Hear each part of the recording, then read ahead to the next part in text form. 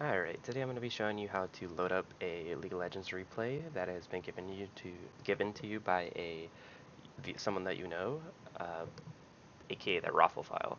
So what you want to go ahead and do is locate where you have saved that ROFL file that you received from them, where you've downloaded to.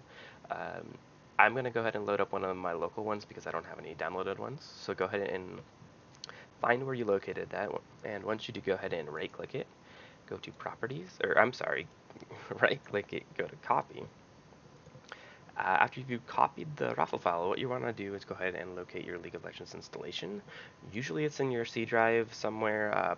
Mine is on my root of my C drive, so I'm going to go ahead and go to C, Riot Games, League of Legends. Once you're in this folder, go ahead and click the RADS folder, followed by the Solutions folder, and then the LOL underscore game underscore client underscore SLN. Go ahead and click that. Go into the releases. You should see possibly a few folders in here, depending on what patch you're on.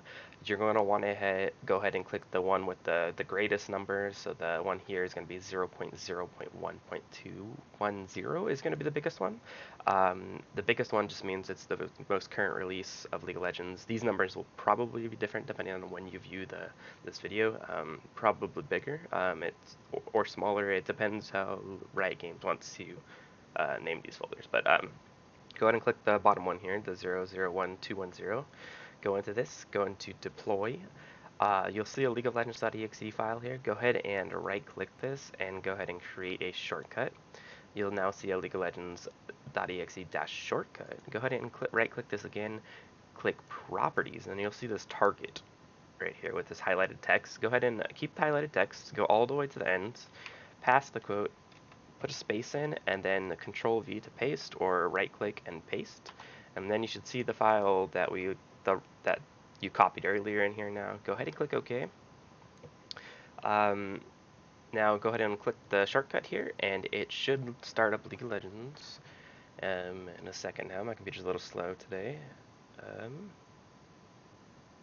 There it is. Alright, so it's booting up, and the game will begin to load. There we go. Alright, so if you get an error message though during that black screen and saying that something about the patch, or you're one patch behind the current patch or something along those lines, it just means that the ROFL file can't be loaded. There's nothing we can do about it. You'll just have to have the person that sent you the file in the first place give you a more updated one, so have them play a game again and send them a new file. But yeah, see, as you can see, the game is loaded up, and you have the client, the spectator client, and everything about it.